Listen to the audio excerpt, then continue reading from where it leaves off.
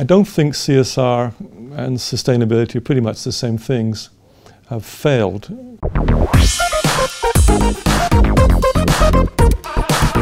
Michael, you've recently released a book called CSR and Sustainability. In your opinion, obviously not your book, but has the CSR and sustainability, has it failed?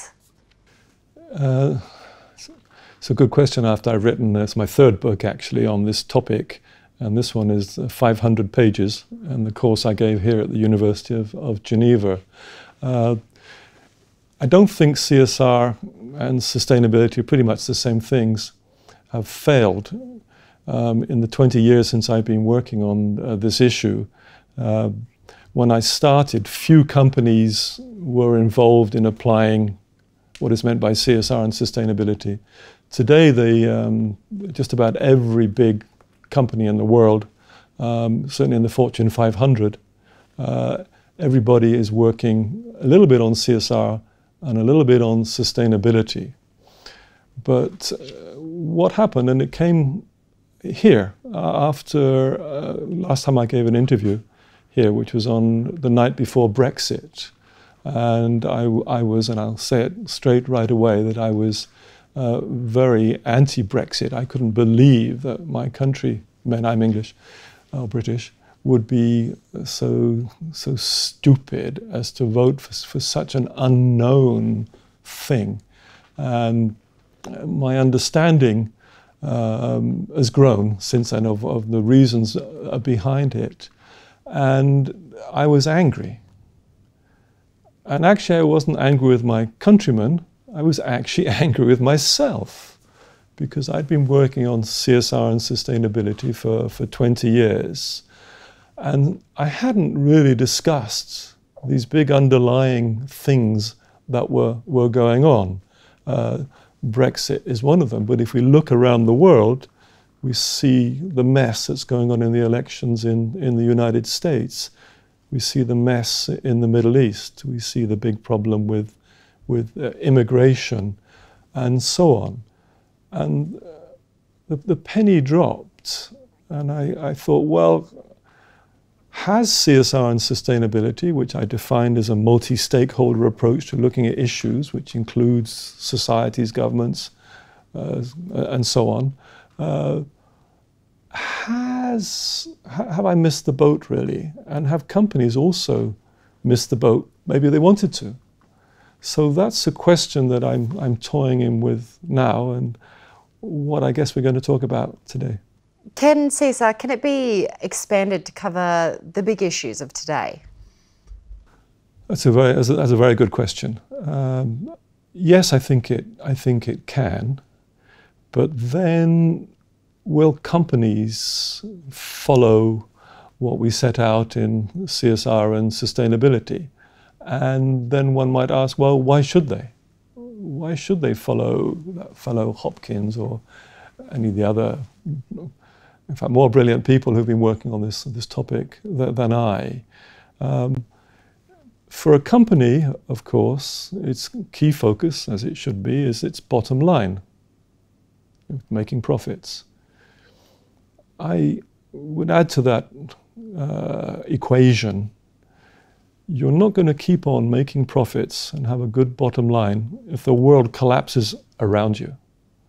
So therefore, you've got to start thinking about these issues.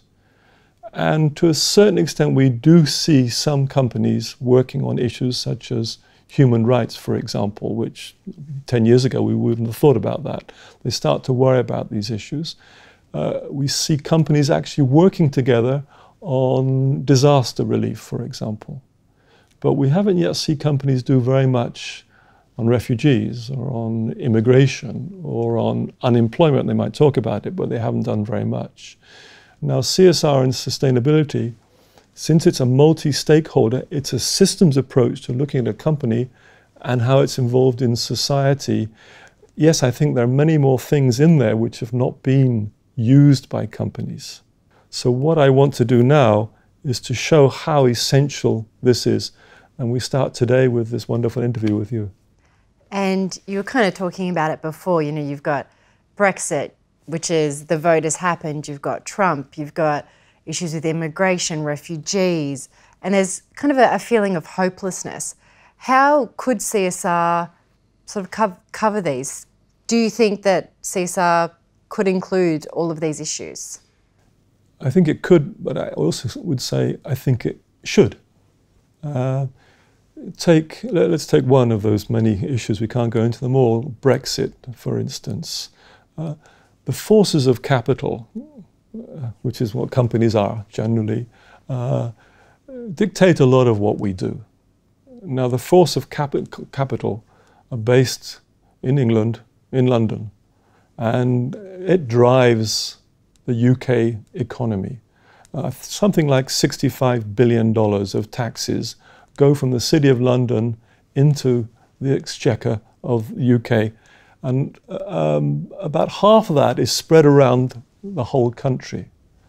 So the forces of capital based in London are very worried that they won't have access as they had before to the market. Well, of course they'll adapt, and not all of them will worry too much, but many countries have supported their institutions being in London because of the ease of access to the markets on the continent in the EU.